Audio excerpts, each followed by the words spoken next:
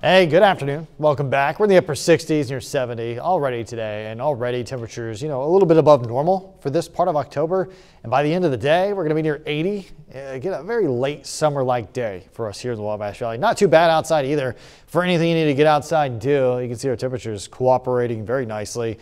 May even get a little warm for you if you're outside doing any physical work, any exercise outside this afternoon in a way that it isn't usually in October. You can see our storm tracker. We got the clear sky throughout the rest of the afternoon. Expect that to continue. You can see the clear sky through 5 through 11 p.m. tonight.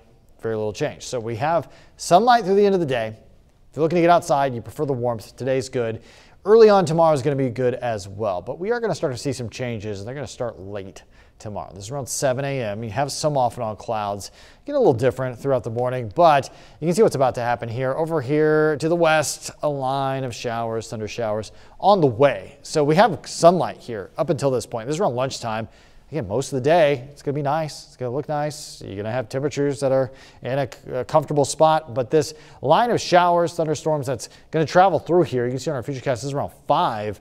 On the other side of this is cooler fall-like conditions. So this is a very short-lived summer-like warm-up. This line of rain passes through here, leaves behind scattered showers through the night and cooler conditions, lower temperatures through the weekend. So if you have any weekend plans, it's not going to feel like it is going to feel today. Again, we're near 80 by the end of the afternoon. Some areas lower 80s. We have warmer conditions today.